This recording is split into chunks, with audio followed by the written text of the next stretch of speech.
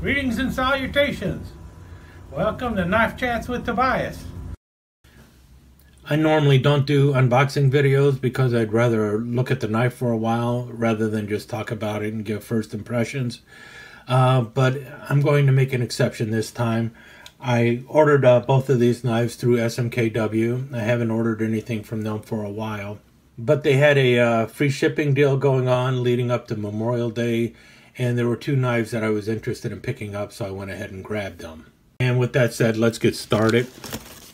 I've already cut the box open. I have not looked at either knife. And we'll start by looking at the packing list. And you can see it there is the Uncle Henry Next Gen Staglon 23UH, the RR Reserve Original Barlow, and then there was also a promo Clipster folding knife that you got if you spent over $50. So that's what I've ordered. Now let's take a look at what came in the box.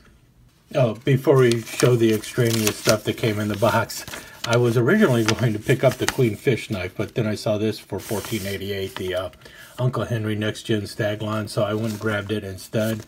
Well, you know what? I'm on a budget. I don't get these things for free, so. Anyway, the other stuff that came with it, two stickers, the Blade sticker. I guess if you're an Atlanta Braves fan, you'll like that one. And then your typical sticker. I can wallpaper my basement with all the stickers I've gotten from them. And then the extraneous other advertisement stuff. And the ever-popular return form. Alright, let's start with the Clipster. This is the freebie that they sent me. And it comes in this container. Ah, yes. I thought so. It's a true utility kind of thing. And it's supposed to be like a money clip. These containers are really nice. I mean, if you want to keep something dry, this container will work pretty well for you. And it is watertight, so actually the container's sometimes better than the come on. Ah, there we go.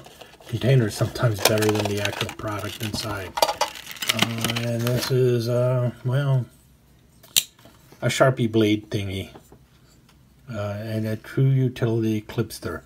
Kind of like a modified Warncliffe, or whatever you want to call it. Reverse Tanto. Sharp edge up there. Kind of an interesting thing. It'll probably go into, I'll probably be giving it away. I'll probably keep the container though. Anyway, it was free. What do you expect? Now, if I were actually polling an audience, you know, like if I were live, I could actually poll you guys and ask you which do you want to see first, but you're not here. So what I'm going to do is I'm going to flip a coin. And heads, it will be the Uncle Henry. Tails, it'll be the Rough Rider Reserve. So let's see what happens.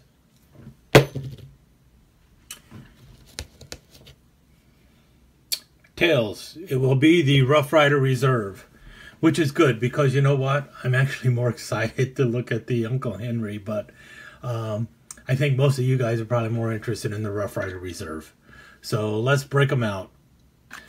So there's the Rough Rider Reserve. Here's the Uncle Henry box. And you see here American Outdoor Brands now.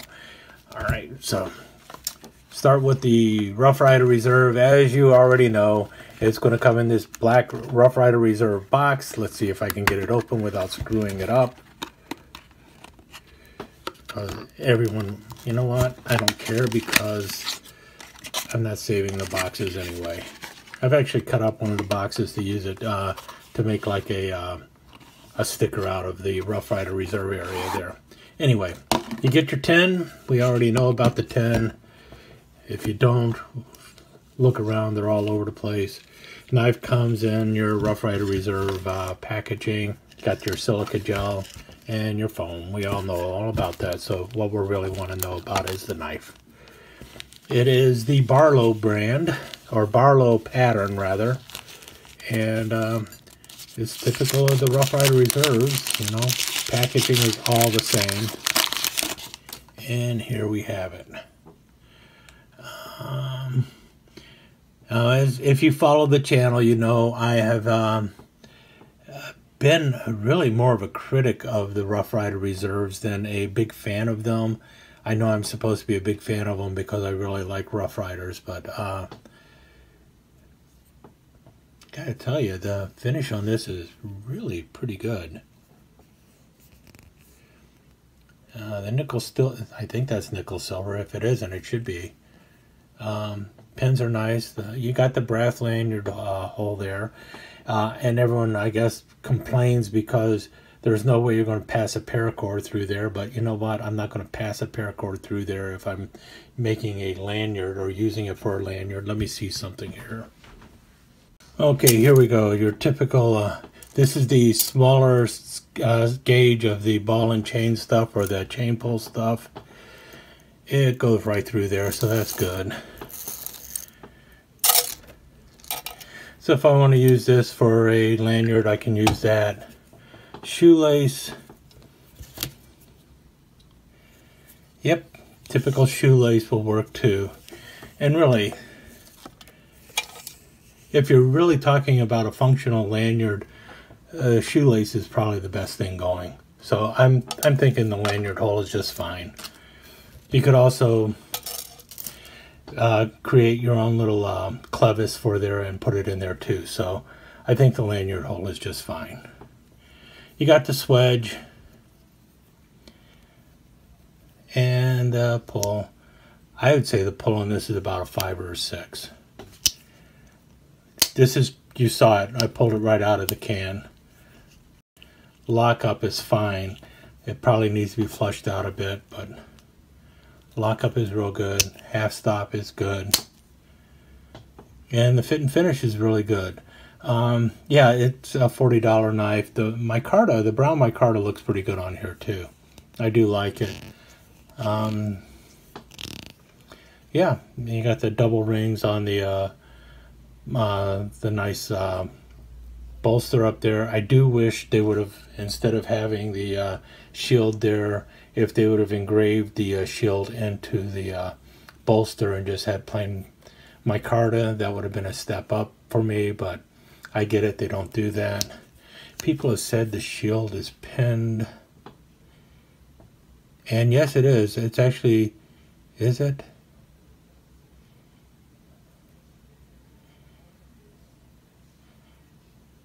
No, it is not.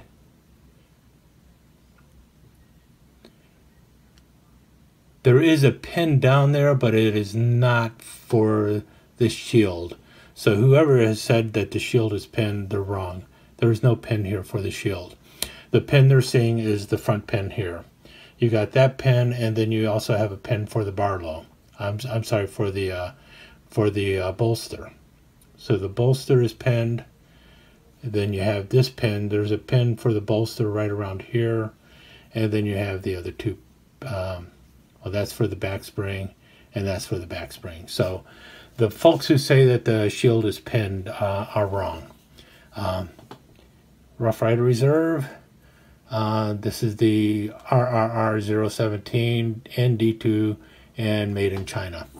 Actually, I would prefer if they would just go to VG10, and I wish they would go to a mirror polish finish on them, but it is what it is. I'm pretty impressed with this one. I will give a more thorough review of it when I look at it a little longer, but for right now, I'm going to say, yeah, not at all upset with buying it. It looks pretty good, and yeah, there is definite, yeah, you've got the, yeah, they got the stop down there, and the action is really smooth, so it's pretty good. Let's move on to Uncle Henry. Now, as I said, I'm actually more excited to see the Uncle Henry, mainly because this is the Next Gen 2 or Next Gen Staglon, whatever they want to call it. But they have improved the type of the old Staglon that you used to see on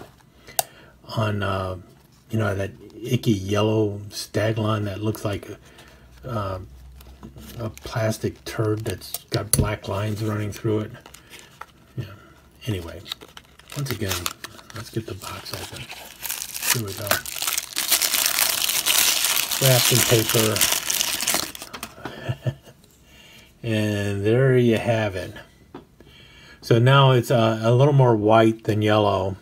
And it is, I don't know if it's Delrin or some other thermoplastic. I think they've said that it is Delrin. I don't know for sure. It is made in China. Both of these knives are made in China. But I do want to say that I do believe that that looks a whole lot better. Like I've mentioned on a couple other channels where they have shown this stuff, it looks like a European elk antler. Hold on just a second. Here we have some actual antler on a different Scout knife, and you can see the difference there, but definitely not the same. But it's got a lot of good character going on with the Delrin here. I do like the way it looks, and I like that shade of brown and the lighter cream color in the background, as opposed to the yellow that they were using. And this is their camp knife. You know what? I'll do a more thorough review of this one later too. You got the blade, you know, the can opener. Feel a little grinding going on there. A little grinding going there too. It's very dry. Got the punch. Pull on this is about a 3 or 4. Actually more like a 4 or 5. There is no half stop on this. See there, Uncle Henry. The 23 Uncle Henry there. Nickel silver bolsters, looks like brass pins, nickel silver shield, and I think they say the blade steel is 7CR. Might be wrong on that. I'll have to look it up. When I do the full review, I'll tell you more about it. But yeah, I definitely think this looks better than the other Staglon that they used to use. This next gen Staglon looks a whole lot better, and I tell you what, it will definitely give a run for the money for the Staglon that Rough Rider's doing now. I'll have to grab one of those too, and then I'm going to compare them side by side. But 1488, I had to go ahead and grab it. And as you can tell, these have a satin finish. There's definitely more designed for a work knife. They're, you know, it's one of those things where it looks good enough to collect, but it's really designed to throw in the pocket, carry, and use it. Beat the snot out of it. And it looks like it might be durable enough to do that. Nickel silver bolsters. I believe this is a stainless steel clevis on the end here. That is an issue with it, that the clevis can flip up that way, because you know what that means. Boom. But that's a typical problem with any kind of Scout knife. So got brass liners there. Definitely a little gapish right there. But again, 1488. You can see that. That's what happens when you pay $15 for a knife instead of $40 for a knife. So little things like that you should be able to expect.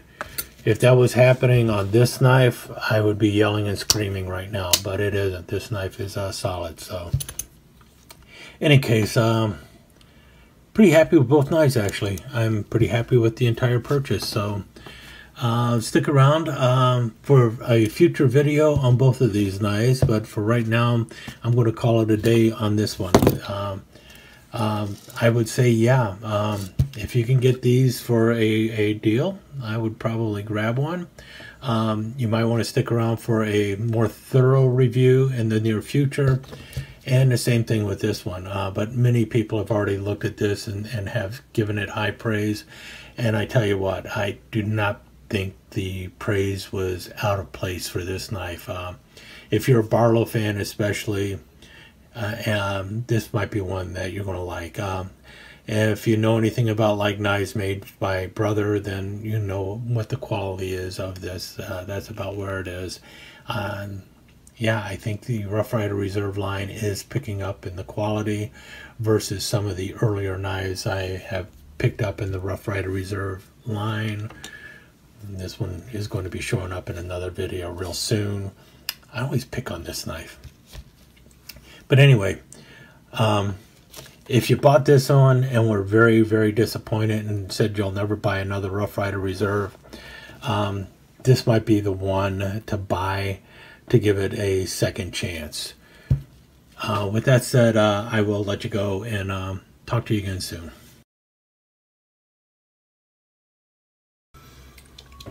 Okay, just a final observation on both of these knives, and this is added a day later. I'm really, even at 1488, the cover should not be that loose. Plus, the more I look at this, and I went back and looked at the official photo at SMKW, this front cover is upside down and backwards. Uncle Henry should be over on this side, and it should not be upside down. So definitely a problem with this knife. It is not the way it should have been. So I will be contacting SMKW about a possible replacement. Usually they're pretty good at that, but especially considering both covers are loose and the front one is upside down and backwards. I edited out a spot where I said that the action on this was a little sloppy, and that's because the action on this is really actually perfect. It's really good if you're opening it right. I have no issues with this knife at all. I'm very impressed with this knife, and I will be doing a follow-up video on this one for sure and show it with a couple other Barlows. There's so many things about this knife that I really like, and I was really anticipating this knife. And I will tell you, I really like the way the covers look, but the build quality is not quite as good as it should have been. So I want to grab another Uncle Henry and see if the issues were with this specific knife, or if the next one shows up and it's not much better. So we'll see. In any case, that'll be the follow-up, and that's one of the reasons why I don't like to do unboxings, because sometimes first impressions are not the best impressions. Let me take just a second to thank you once again for dropping by and spending a few minutes here at Knife Chats with the Pious. I really do appreciate it, and I do appreciate any comments that you leave. So please remember to give me that thumbs up, and also don't forget to subscribe and ring that notification bell so you'll know when the next episode is up and running. Thanks again for dropping by. Really do appreciate your time here.